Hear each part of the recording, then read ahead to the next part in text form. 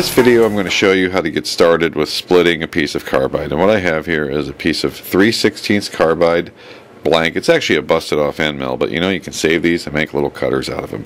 And that's what we're going to do. And the first thing we need to do, even though I've said to buy these pre-split, save your ones you break once in a while, and you've got a nice inch or so of carbide here that you can use.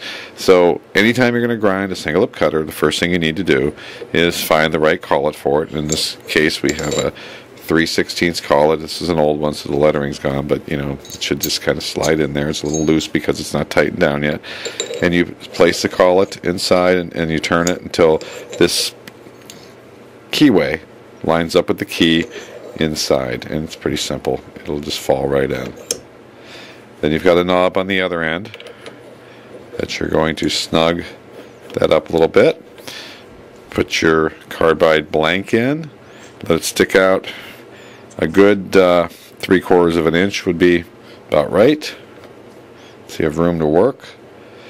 And then the big purpose of this video, okay, you've seen it holding there, we're tight. Now you've got this indexing pin here.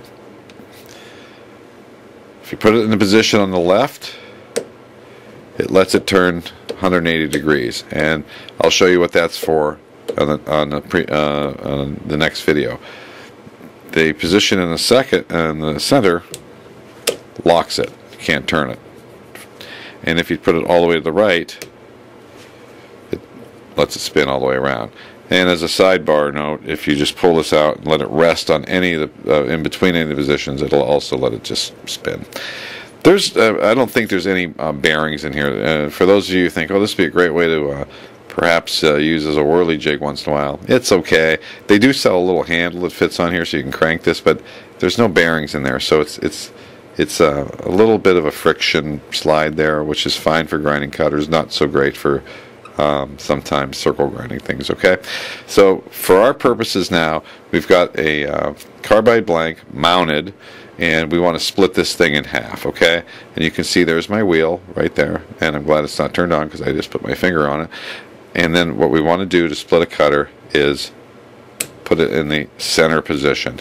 We're locked. Okay, and just to make sure, see it's spinning now, and if we just move this over until this pin slides in the center hole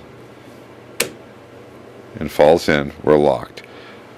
Then we will start to push it up. You can see I'm pushing up against the wheel, and there is a knob to my left, which I will show you as we move along, that's going to index this cutter back and forth until we split it in half. Okay, so that is the first step in placing a piece of carbide blank or high speed into your collet, tightening it down, and picking out the right indexing slot. And to split a cutter, you want to be on the center slot. Okay, and that'll lock it in place, and you don't want your cutter moving and spinning while you're trying to split it in half. Okay, so that's one video to show you how to mount your blanks into a collet.